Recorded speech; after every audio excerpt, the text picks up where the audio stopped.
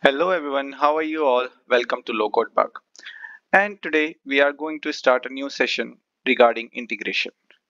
So what a integration is and how we can achieve integration in Appian, right? So in Appian we have different objects. By using that object we can perform integration. So what is integration is basically whenever we are trying to connect two systems. One is the local system and other is external system. We have two systems and we wanted to share some information. We wanted to get some data, we wanted to send some data, we wanted to change some data. So there are few things which we can do and achieve with integration. So let's see how we can achieve integration in Appian.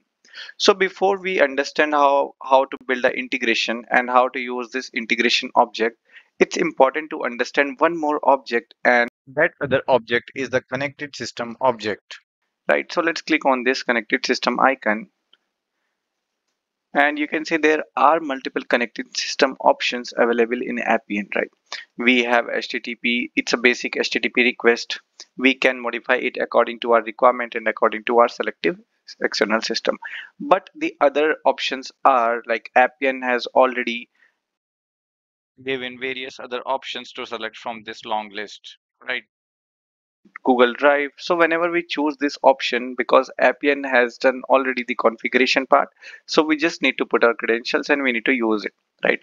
So let's use this HTTP because this is from scratch and we need to put the details inside this HTTP connected system.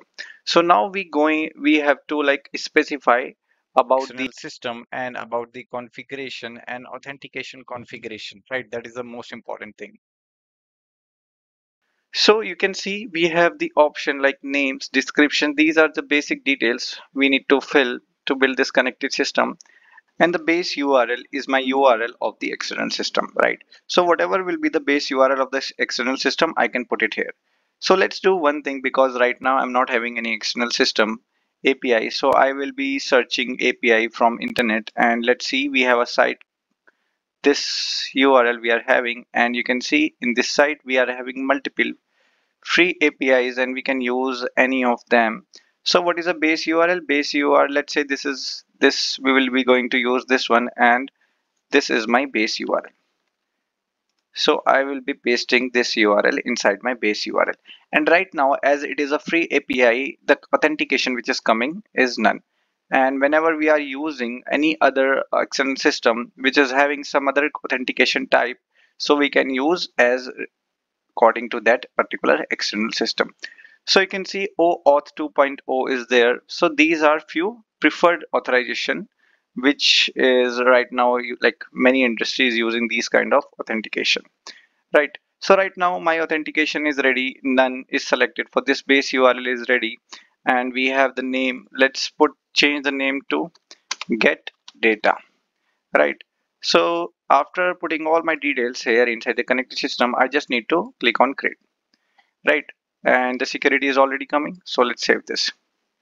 So this is how basically how we can create a connected system.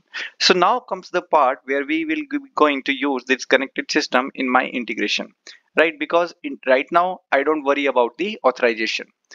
Authentication is completed and now I need to use this connected system in my integration. So we can create a single connected system and we can use that single connected system at multiple places, right?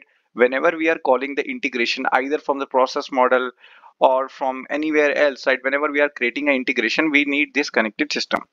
So we can create multiple integration with this connected system, right? So that's it for today's video, and in next session we will be learning how we can use this connected system to build an integration to get the data from that particular free API. So thank you guys, and do practice. Let's see you in next video.